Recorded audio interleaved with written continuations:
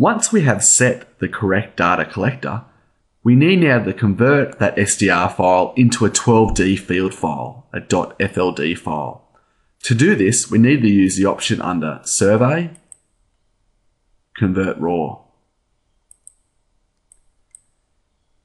As you can see, because we have set the correct data collector to a .sdr file, when I go into the raw file and choose the browse here, you can see the extension at the very top of the panel is a .sdr file.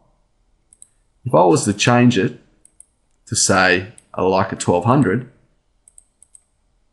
and set this and go back into my Convert Raw panel, if I now browse for the raw file, it is looking for a .xcf file. So the extension changes to whatever data collector you set. That is very important to remember.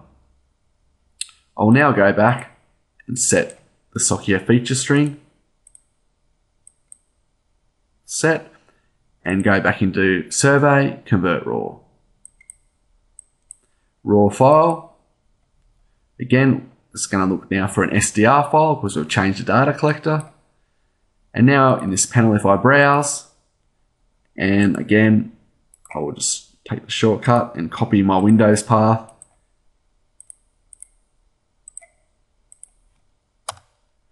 And there's my SDR file. So I'll select my 4339aco.sdr file, select Open, and this will automatically populate the field file. So it gives it the same name as the SDR file, but with the .fld extension.